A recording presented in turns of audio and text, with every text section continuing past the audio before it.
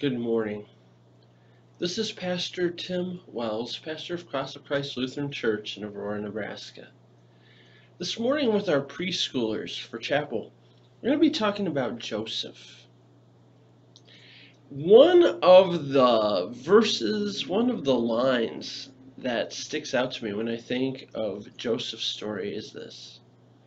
Joseph is talking to his brothers, and he says, "You meant it for evil, but God meant it for good." Going back, if you remember the story, Jacob favors Joseph out of all of his sons, gives him a fancy coat, loves Joseph more than his brothers, and the other brothers, they're jealous. And so one day as they see Joseph coming out to the fields, they decide, you know what, let's just kill that kid. But then one of the other brothers, Reuben, says, no, let's not kill him, let's just throw him in a pit.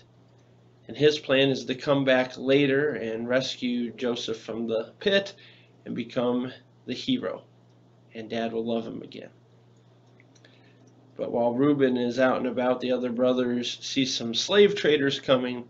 They get Joseph out of the pit and they sell Joseph to the slave traders. And Joseph ends up being a slave in Egypt. He is sold to a man named Potiphar, who's a leader of the Egyptian army, so a higher up.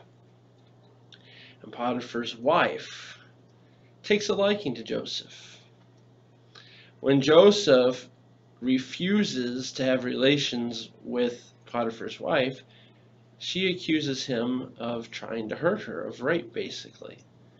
So now Joseph is thrown in prison. And there in prison, Joseph meets two of Pharaoh's servants. You have a baker and a cupbearer, and they have dreams, and Joseph interprets those dreams. The bread maker, he's going to end up being executed, but the cupbearer is going to be restored to his position. He's going to go back to Pharaoh. And the cupbearer says to Joseph, thank you for all you've done for me, for interpreting this dream. I'll tell Pharaoh about you. But then he forgets for like 2 years. And then one night, Pharaoh is having dreams and he can't understand them. And suddenly the cupbearer remembers, hey, there's this guy named Joseph who's in prison and he can interpret dreams. So Pharaoh has Joseph come, and Joseph hears the dreams and says, there's going to be 7 years of plenty and then 7 years of drought, of famine. And what you need to do is store up food, extra food during the years of plenty so that you have enough to eat during the years of famine. And Pharaoh says, Joseph, why don't you do that work? And makes Joseph pretty much in charge of all of Egypt. And now it's the famine. And back home, Joseph's family, they're without food because there's a famine. So Jacob sends the sons down to Egypt to get food. And it's a long story, a back and forth. But in the end, the brothers are standing before Joseph, and Joseph finally tells them, hey, it's me, your brother who you sold into slavery. And suddenly they are frightened, they're terrified. And Joseph said, don't worry, I forgive you. You meant this for evil, but God meant it for good. Joseph goes through all kinds of difficulties, all kinds of troubles, all kinds of suffering during that entire story. And yet God is with him through it all and uses those terrible things that happen to Joseph for not only Joseph's good, he benefits and is made ruler of Egypt, but the good of all people as God uses Joseph in his position to save people from a famine.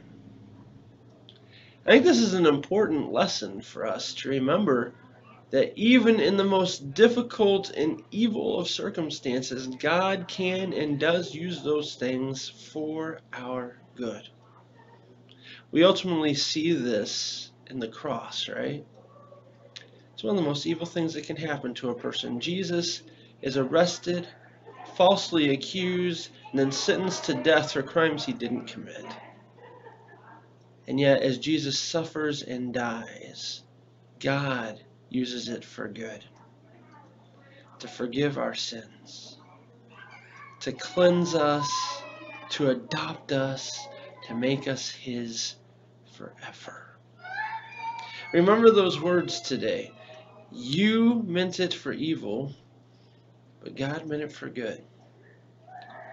And even as you see sin and evil, which are rampant in our sinful world, and you see things happening that you know aren't right, remember those words and look for ways, how can God use this for good?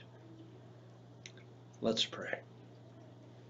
Lord God, Heavenly Father, Lord, we thank you that you are indeed our God, and that you have taken even the most evil of things and have been able to use them for our good.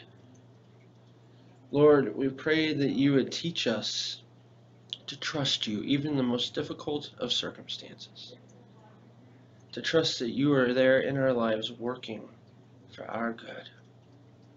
In your name we pray. Amen. Pray God's blessings on your day, and we'll see you tomorrow. Amen.